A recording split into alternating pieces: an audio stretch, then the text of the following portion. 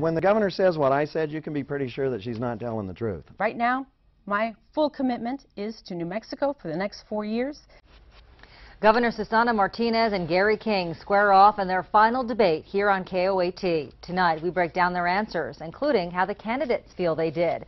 And unlike previous debates, neither knew the questions until they were asked. Having to think on their feet made for a very heated debate. Anchor Royal Day has the highlights. Governor Susana Martinez and Attorney General Gary King agree New Mexico needs more jobs. They do not agree on how to do it. We have to focus our largesse on our own New Mexico businesses. We have to stop outsourcing to businesses from out of state. We should be focusing on helping our film industry. We should be focusing on helping our construction industry. That's why we have to diversify our economy and make sure that there are jobs of all kinds. We have to make sure that we welcome businesses from all over the country. On raising the minimum wage, King says he favors it. One of the things that will help our economy the quickest is that people that are making a minimum wage of $7.50, not even enough to take care of your family.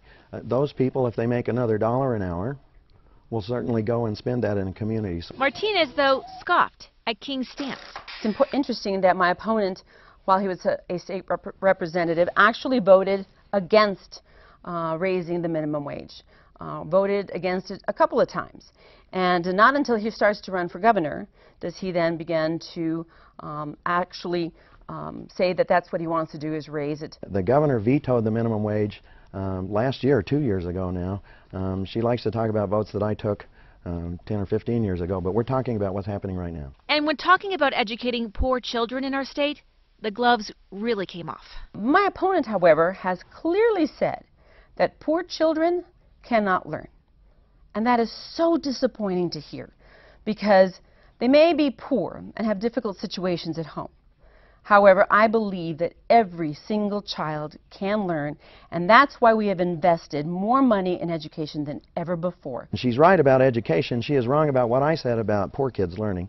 And once again, like I said, she likes to misstate what I've said. I have said this, that children who live in poverty and who are hungry, and we have the most children who go to bed hungry every night in New Mexico. Children who go to bed hungry have a hard time learning the next day when they get to school. As the debate ended, a final appeal to New Mexicans. And the choice is very clear. I think that the best days for New Mexico are ahead of us, because I believe in New Mexico. And we cannot ever return to the days of the past. One of the things that's important is that your elected officials be willing to address the problems and tell you the truth. And you've seen a lot of things from the governor, advertisements that they do, things that she said tonight that are just not the truth. And we're never going to solve our problems in New Mexico unless we tell the truth. In Albuquerque, Royal Day, KOAT, Action 7 News.